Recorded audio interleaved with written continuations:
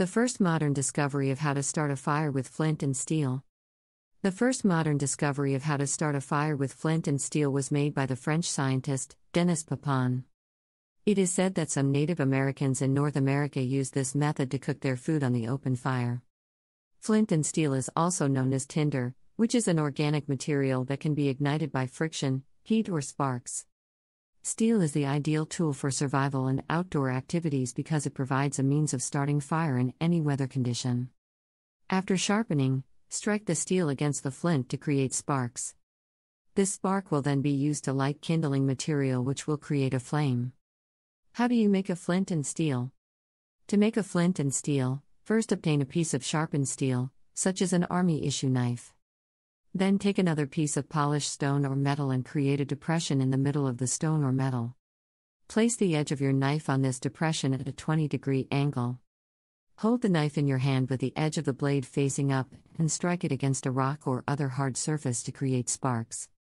Finally, place tinder on top of these sparks and light them with a lighter or match. What are some things I can use to start a fire? There are many different ways that people have devised to start a fire. Some are listed below. Steel wool soaked in oil or gasoline. Box of matches and a steel wool pad or piece of coal on top of tinder. Matches and flint striker. A lighter with a dry wooden matchstick inserted in the spark wheel. The matchstick ignites the matches on top of it and thus will light your wood. A bow drill, which is a hand tool used to make fire by rubbing sticks together over a length of string or a piece of flint, in order to create friction. A gunpowder and tinder fire, which is most commonly ignited by lighting strips of paper soaked in gunpowder, or by igniting a cap of gunpowder with a spark wheel.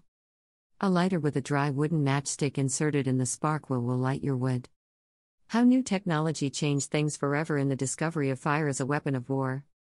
New technology has been changing the world for a long time. From the discovery of fire as a weapon of war to the invention of airplanes, technology has been changing things for good and bad. The invention of gunpowder in 10th century China was one of the most significant advancements in human history. It changed warfare forever and is still used today. The use of gunpowder was not limited to China, it spread throughout Europe as well. The use of gunpowder in warfare was a very significant development in human history.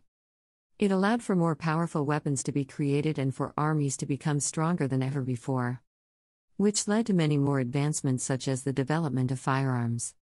The use of gunpowder also led to the development of weaponry such as bombs, grenades, and mines. The use of gunpowder dates back to the Song dynasty in China, where it was first invented. The Chinese had been using various preparations of nitrated salts for many years before that date. Although there are references to the use of gunpowder dating back as early as 9th century AD. It is generally believed that the formula for gunpowder was developed in 1044. By the 13th century, a stable gunpowder was known. Gunpowder was originally a mixture of sulfur, potassium nitrate, and charcoal, but is now mainly composed of saltpeter mixed with various ingredients such as sulfur, sugar, and starch. Due to its pyrotechnic properties, it has found many uses in fireworks, military explosives, and mining applications. Gunpowder is made of nitrocellulose, a highly flammable organic compound composed primarily of cellulose, mixed with a mixture of nitrates and sulfur. Cemented carbon powder may also be present in low concentrations. Gunpowder can also be classified by whether its main component is saltpeter or charcoal. Gunpowder that contains predominantly saltpeter is called brown gunpowder.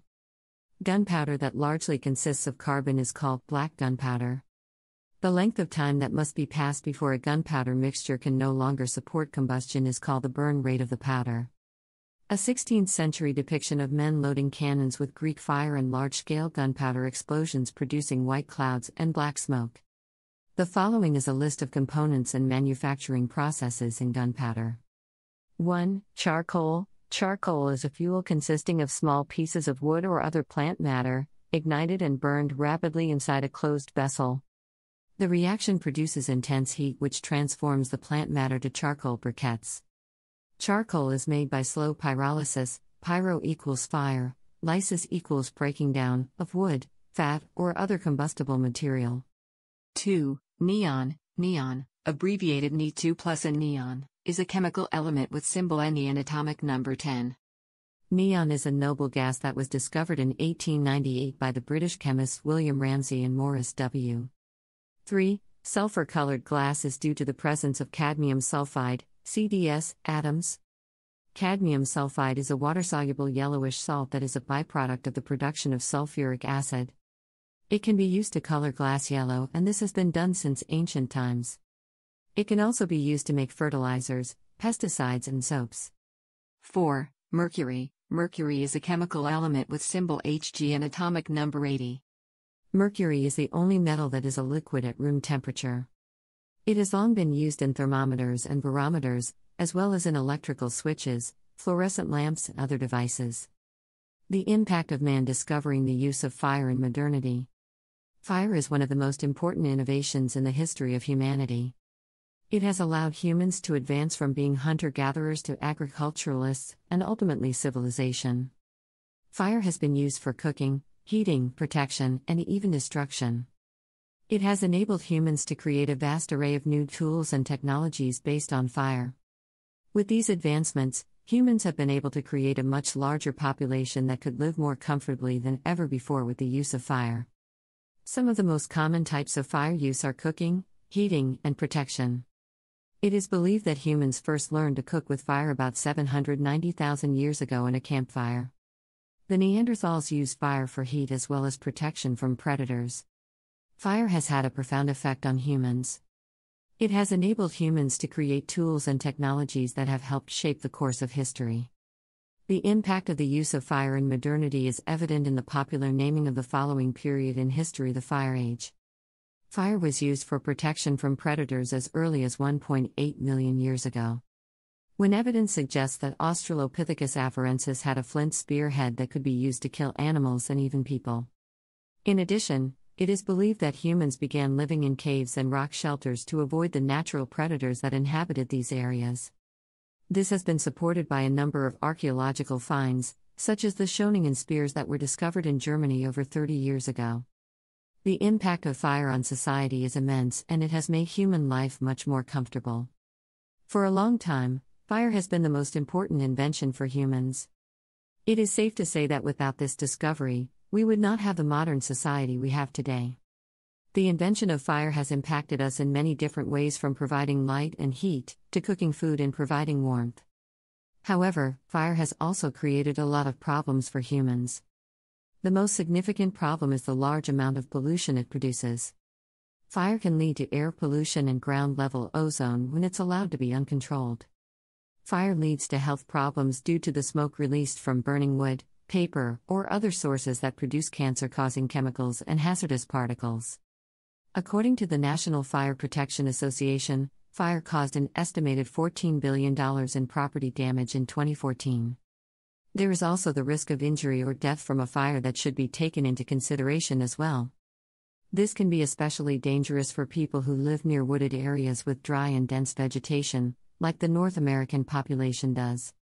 Fires cause property damage in many sectors of the U.S., including commercial buildings, which represent about $70 billion in property damage per year. The transportation sector can also be affected, as fires caused an estimated $26 billion a year due to incidents such as car accidents or faulty welding jobs. The overall cost of fire-related damages is estimated at $40 billion per year in the U.S.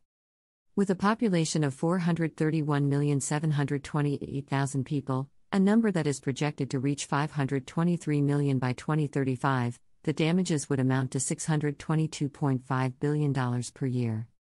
The U.S., like other countries, has suspected causes for the fires caused by arson, such as power lines, or the increased use of CRTs. The arson fires, which are suspected to be the result of an intentional act by an individual or group. These fires account for approximately 15% of all accidental residential fire deaths each year in the U.S., which amounts to 2,100 deaths per year. Thank you for watching How Man Discovers the Use of Fire, and don't forget to subscribe to my channel, please.